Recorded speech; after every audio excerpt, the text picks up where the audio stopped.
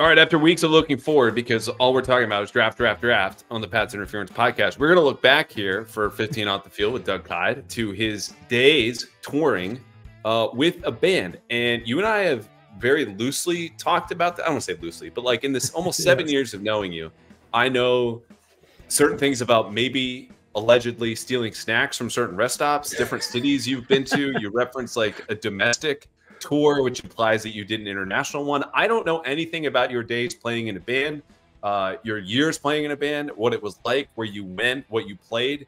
So I just thought this would be a lot of fun to kind of fill the folks in on stuff that I don't even know as someone who works with you. Yeah, that's fair. I started playing in bands when I was in high school, and we had like varying degrees of success. But after my senior year of high school, which was 2004 for people keeping track of my age, we did like a 1 week tour of the East Coast, of like the Northeast, and we weren't like big enough for people to be like booking us. So I was the person in charge of emailing places to see like if we could play certain venues, certain dates, whatever it was. And it was like very haphazard. I had never done it before. And there was a few dates that we still had when we were leaving for the tour that were empty, but I knew that shows existed in the places that we wanted to play. So this is getting like right deep into it, but we just like showed up to those places and we're like, hey, we're Actions and Objects. Can we play your show or whatever? Or like, I think we even said like, hey, we're on the show. And they had to be like, oh, we didn't know this. And they're like, let us play anyway. But we were definitely much more successful locally around, southeastern Massachusetts, but when we ventured out, weren't quite successful. So those were my first days of touring when I had like basically just turned 18 years old. I had bought a van, shout out Chris Mara from the Ames Curve, bought his old van, and we just kind of went out. The furthest we got that time was Virginia Beach, Virginia. But then went to college, and during like before my senior year, I think it was, I had joined a band called Bear Trap with a kid that I had known since I was like 14 or 15 years old, whatever it was. He was singing in it. It was like his main thing. It was his like baby basically, but I was certainly down to play guitar in it. So before my senior year of college, I think we did just like a week or two. Or maybe it was after my senior year of college. Sorry, this is like boring, but I'm trying to figure out the dates here. I was in school. Well, look, you started with, we just showed up and told them that we're on the list. You're not. This is not like going to a club and saying, I'm supposed to be in that VIP booth. This is, we're on stage and you need to clear out time for us and space and energy and outlets. Like, and that's just how you got in. And it was called what? Action and Objects? So Actions and Objects was the band that I was in high school. Okay. I was in a band like shortly in college, but that didn't really pan out. But yeah, so I think it was after my senior year of college, because I still had to do some summer classes to like get my degree or whatever. Yeah, you're still in summer classes, I hear. Yeah. Yes, I'm still trying to get that degree. But I had to miss school for it. Like I had to miss college to do this, which my parents were not very happy about. Still wound up getting the degree, but like one of those classes was John Rook, who's the PA guy at Gillette Stadium. He was teaching a sports journalism class, and I had to be like, hey, I'm going to miss like 2 or 3 classes because like we're going down to Florida in a band. And they were all very kind about it, but that was like my first, that was Actions and Objects was kind of like a pop punk band. Bear Trap was like a hardcore punk band. And it's just generally much easier to tour in a hardcore band than it is in like a pop punk band, because it's a lot more like DIY, do it yourself ethics, that kind of thing, where like people are always having shows. It's easy to hop onto shows, do all that kind of stuff. I had nothing to do with the booking of that. But I think that was with a band called Pledge. We had to share a bunch of members, all piled into our singer's van, made it all the way down to Florida and back, did all that stuff. And then the next year, when I was no longer in college, was when I was basically touring for like a year or two straight, essentially, whether it be like small East Coast tours. The last one that I did was a full US tour, which was 2 straight months, went, across the northern part of the United States to Washington, down to California and all the way back, did that whole thing. And I think the next tour that they were going to go on was in like Central America or South America. And at that point I was like, I should probably get a job. Like I should like, I have a college degree, like, and I think my parents were kind of pushing me to stop doing this. There wasn't like a future to like make money in it. It was basically just stalling adulthood.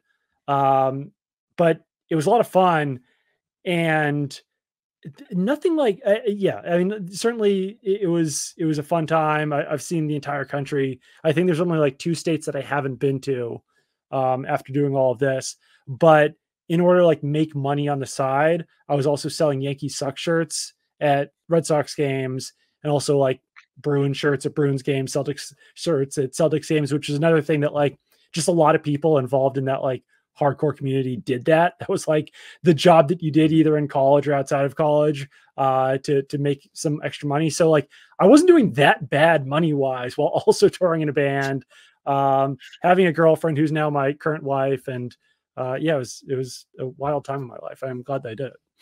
I do remember asking you about, I think we were in Green Bay and we had stopped for snacks, which inspired some sort of story about the van. I want one good van story before we get out. It was something about like, how did you know Jen? Like you guys kind of grew up near each other. I was like, she's a saint. You're like, yeah, I'm going to go tour for 2 months, go across the country. There might be some roadies or groupies, or I don't really know what's going to happen. And like, that's a different time in your relationship. You don't need to say anymore, but just a lot of trust and a lot of faith for like a summer that should have been probably to date the best of your life. Like, what are the flashbulb memories of just 2 months on the road seeing the United States? I remember like vividly having like phone conversations in like the Las Vegas desert with Jen, like walking through parking lots in Arizona, because the full US tour was also, it was awful weather in New England. I think it like rained that entire summer. This was 2009, but everywhere else in the United States was just hot as hell. Like it was like 105 degrees at 11 p.m. in Arizona. Like Las Vegas was so hot. The van that we had did not have air conditioning. And if you rolled down the window, it was like a electric window or whatever it is, there was no guarantee that it would go back up. So none of us really wanted to risk that with with water or anything else, rain getting in there. So all we had was like, I was in the front seat almost the entire time in the passenger side because our singer liked to drive. So all I had was like one of those like triangle windows that tilted towards you. But when you're driving through Redding, California, it's 100 degrees outside. It's basically like someone pointing a hair dryer at your face as you're driving down the road. Like you're not getting cool from it. You're just not like sweltering in a van. I wound up losing, I think like 20 or 30 pounds on that tour as well, just because like we weren't eating a ton. We were like playing shows every night, which you're working out and sweating. You're sweating in the van, you're sweating everywhere else. So I think I left that tour at like 190 pounds and got down to like 160 pounds or something like that. But yeah, there was also, this wasn't on that tour, but there was one tour that we did with 2 bands. It was us, Energy, and this band called Debaser, who were all in one, I think it was like a 15 passenger van, but we had all of our stuff stacked in the back. And then essentially like everyone just had to like sit in the rest of the van. There wasn't like seats. It was just kind of open or whatever. And we were like so proud of ourselves. It stacked up all of our gear, done all this stuff, like guitars on there, everything like that. And suddenly there's like a short stop and we're all sitting in the back and all of our gear just fell onto us. And quite honestly, we're lucky that no one got like seriously injured, because base cabs are like 150 pounds or something like that, 100 pounds. But that was a memorable experience from my touring days as well. Also, our gear fell out of a trailer at one point and I lost my guitar, which was a traumatic experience that I still don't like talking about. Okay. All right. Then I won't ask you about it. Yes. How many times did you arrive unannounced on this like more professional US tour? Was everything planned by then? Everything was planned by then. I will say that I didn't really know anything about the booking process because our singer just handled everything like that. And like God bless him, Mike Kadlick, he did everything but I knew at the time that we would just like jump on other tours. So like I think that he was very smart about where, like, when we were booking a tour, he would see that like 2 other bands were already on a path. So then he would kind of jump on onto all of those shows. But like, they were aware that we had done this. But that, I think that that was kind of one of his methods in getting booked, is that like he would book most of a tour, but then if there was like a little patch where we wouldn't be on places, then he'd kind of jump on other stuff. But some of the drives were pretty crazy. Like we would have to do, like 10, 12-hour drives, something like that. Like East Coast, it's easy because, and even Midwest, it's easy because all those cities are so close together. But once you get past like Nebraska, like getting from like Colorado to Idaho or like to Utah or like Washington or something like that, they're just these crazy long drives that you would usually have to do either like at night or first thing in the morning. And I'm usually the person who likes driving, but our singer was just like, I think he was kind of being a hard ass on that 2-month tour where like he just wanted to do every single drive. So there was only one patch of that entire tour that I drove, and it was only in like from one spot in Florida to another spot in Florida. Otherwise, he drove that entire time. And like I said, God bless him for doing that, because that was a lot of driving over a 60-day span of time. When you said initially that there was only one part that you drove, and this is how like sophomoric my mind is, I ran to the scene in Dumb and Dumber where Harry Dunn goes in the opposite direction, like Colorado, and they wake up and he's sitting there ass crack on the road, having gone 8 hours to all this gas. It's like, oh, Doug's not driving anymore. What was the best and worst show you did on that long tour? Or if the shows were similar, what about the venues, like places that you would go back to just to see a show, let alone play again?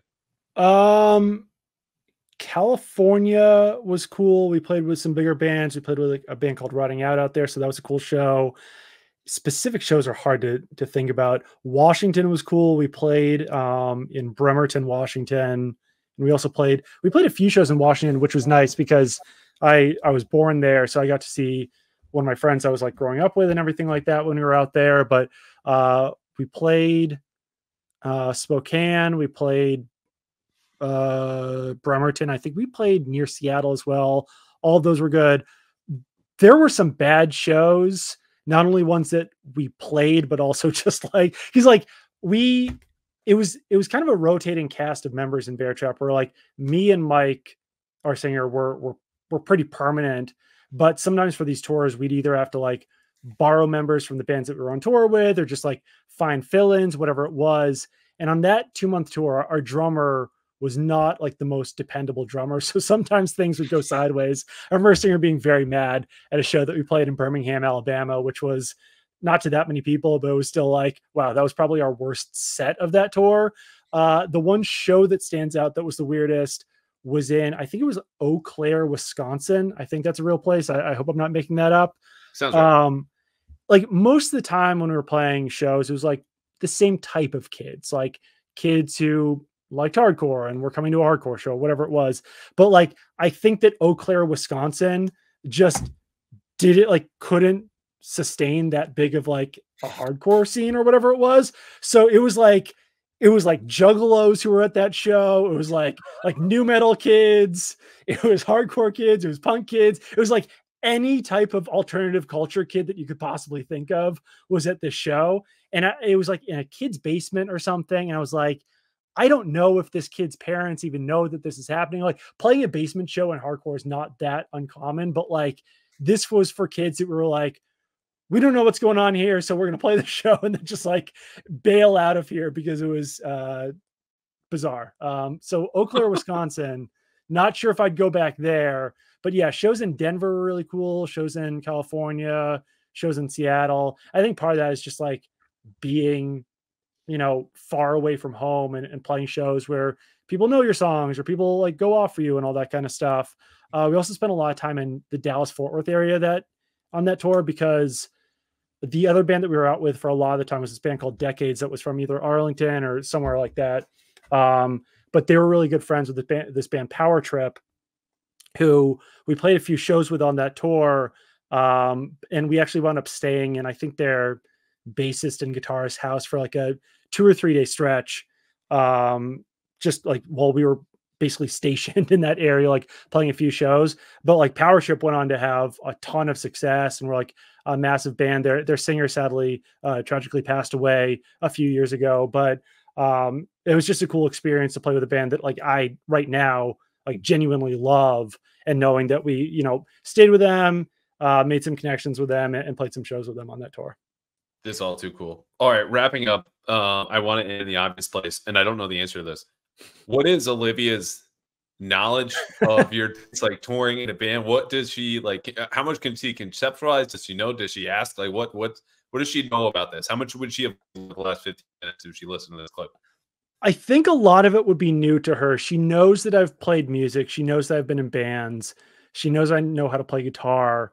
But I think these are things that I'll tell her about when she's probably in middle school or high school, when she's a little bit more aware of the world. I will say that like just being into like punk and hardcore music, I think that like some of the music that I listen to that is like heavier or whatever, that has like screaming, is just like much more normalized to her than it would be to a normal 6-year-old who would be in the car being like, what the hell are we listening to right now? Maybe even me. Yeah. No. Yeah, exactly. Or with you on some of these road trips that we have to go on.